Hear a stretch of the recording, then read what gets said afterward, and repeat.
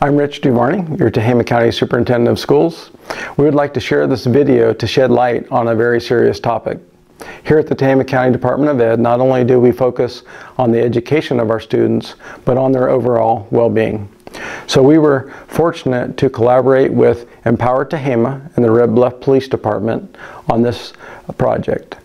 Please take a few minutes to view this very important video containing information on human trafficking. Communication and education for your kids is so vital. We have to be prepared for this.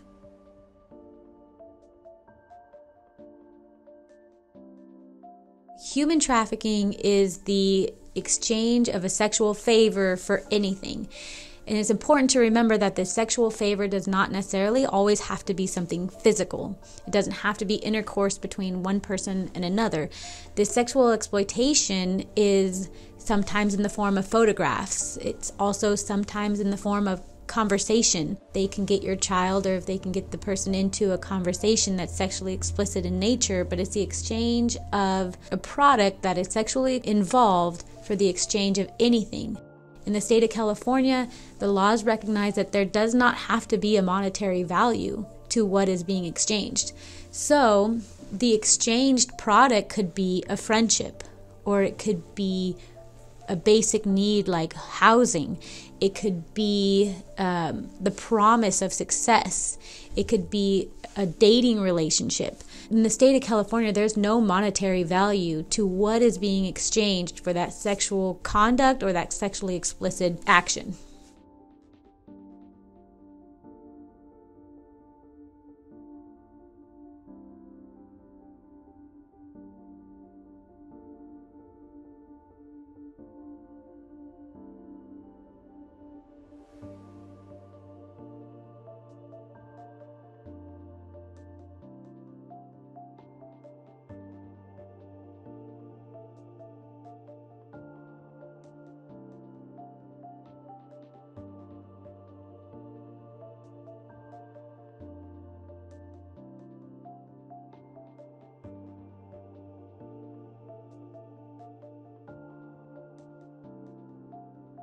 This can happen to all of our kids. This can happen to your kids. This can happen to my kids.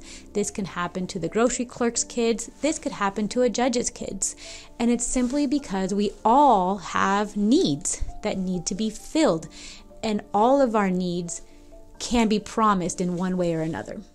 According to the Maslow hierarchy of needs, we all have needs, and they can fall in very few categories. They could be basic needs, food, water, and shelter. And in those basic needs, that puts our runaway youth at risk. That puts our homeless kids and our foster kids at risk. Another need that we have as a human being is our safety needs. You know, these are our youth that are vulnerable because they're in verbally or sexually or physically abusive families.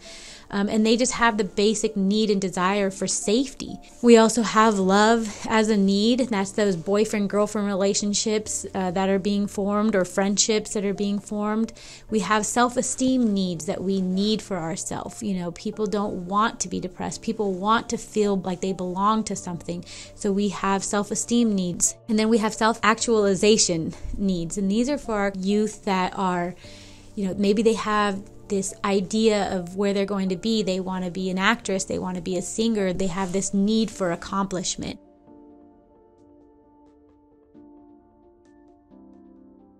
These exploiters and these predators, they're not these pimps dressed up in you know, gold jewelry and fuzzy clothing and hats, you know, walking around with a cane. They are literally whoever our kids need them to be. They are boyfriends and girlfriends. They are that love, you know, the promise of a loving home for somebody who needs that.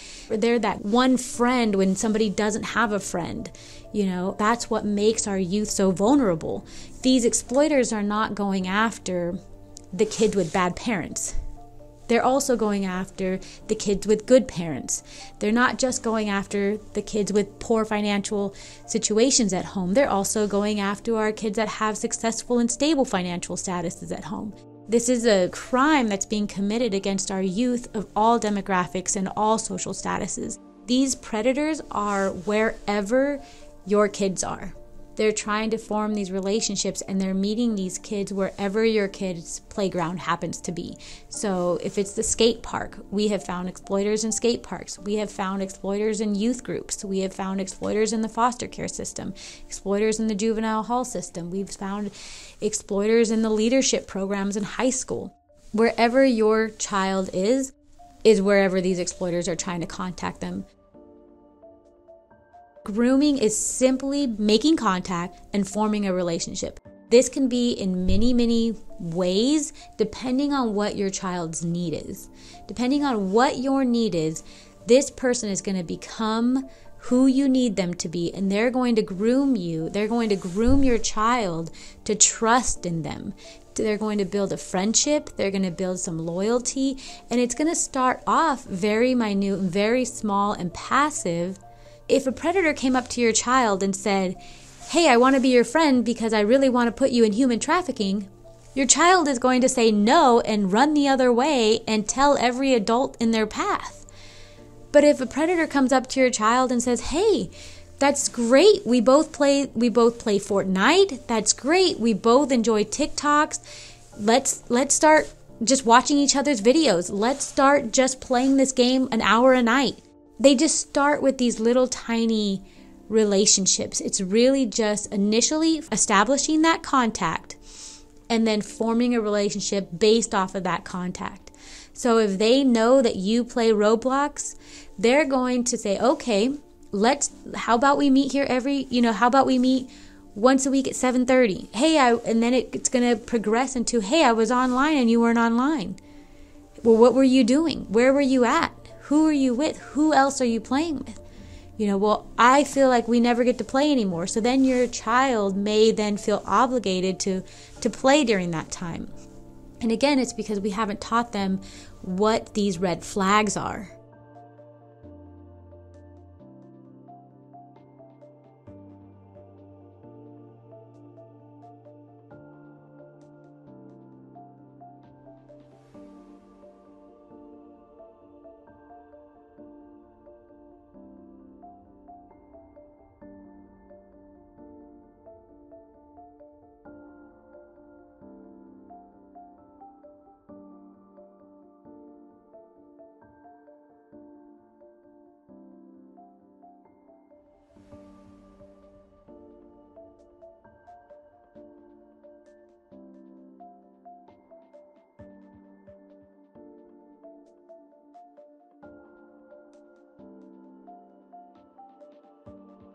COVID has really put a laptop, an online device, in every student in Tehama County's hands. But because of COVID and the obligations that parents have, parents may not be home monitoring every movement of the day. And these kids are so socially isolated that they have a desire, they're building these desires to socially connect with anybody who will talk to them.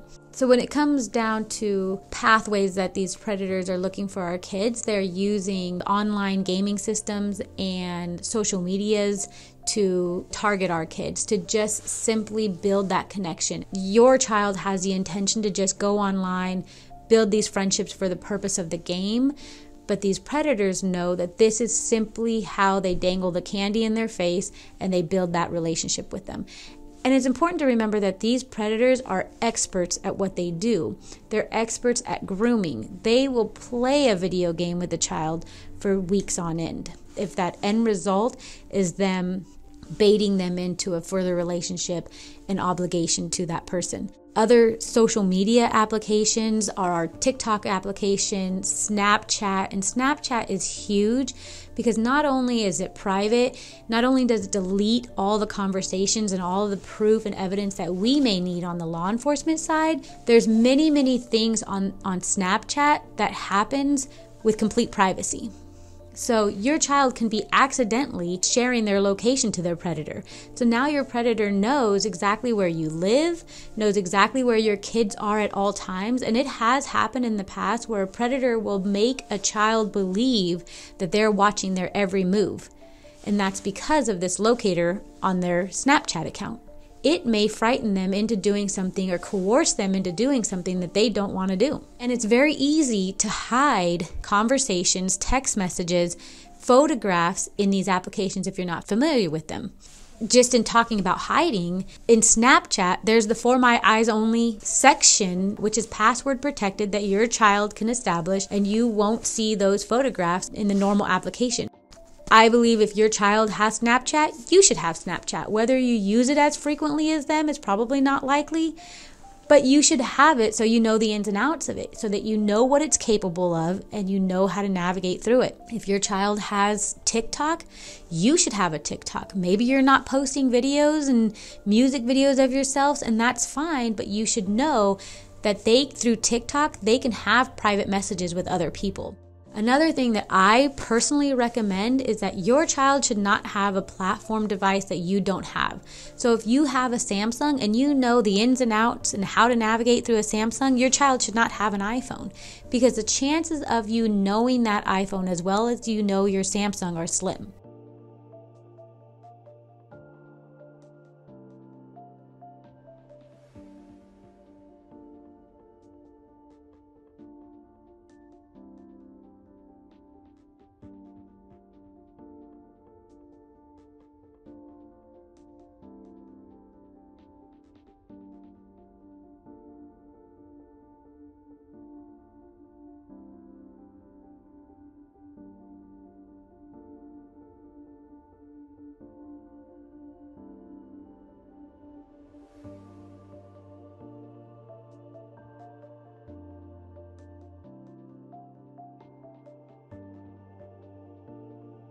Communication and education for your kids is so vital, because we have to be prepared for this. We have to teach our kids what the red flags are. We have to teach our kids what information is safe to get out and what information is not safe to give out. Obviously, we have to keep it age appropriate. If we give a 2-year-old a cell phone, you may not have to have the same conversation with them as you have to have a preteen. But you have to recognize how monitored it needs to be. You have to recognize how vulnerable you're letting your child be with the whole world potentially watching them. And that's how you have to think about it. You have to think about it as, I am giving them access to the world, yes, which is a great opportunity. Many kids use this for virtual tours of destinations far beyond Red Bluff. But you're also giving the whole world, destinations far beyond Red Bluff, access to your child. So you have to keep them age appropriate, yes. If they're too young to understand personal safety, which many of our kids are, even at 16 and 17 and 18, which is why I say we have to monitor all the time. It's a nonstop process to monitor what they're doing, what they have done, and what they could do with their applications, with the device that we've handed them. So when it comes down to what is at what age, I honestly think whatever age you decide to give your child an online device, whether it's a cell phone, tablet, laptop, or computer, you have to understand your responsibility as a parent to monitor it and then to have those fluid, age-appropriate conversations. Establishing rules is vital, and it's okay. Your child may not like the rules, and that's okay. You can also have your child come in and help with the rules and maybe have some input on some of the rules. At my house, we came up with 10 rules, and my daughter, she came up with 4 of the rules on her own. So then when I found her, laying in bed playing on her cell phone, it was nice as a parent to be able to say, you made this rule up. Please don't make me have to come down with a consequence on this rule. So sometimes it's helpful in avoiding conflict to just get them involved, and you'd be surprised how many good rules they'll come up with because they see their friends already with these devices. I think online stranger danger needs to be a conversation that needs to be had, and it needs to be a very fluid conversation. It needs to be a conversation that your child feels comfortable coming to you about, asking questions. And we as parents have to remember sometimes not to overreact and to remember that our job is to educate.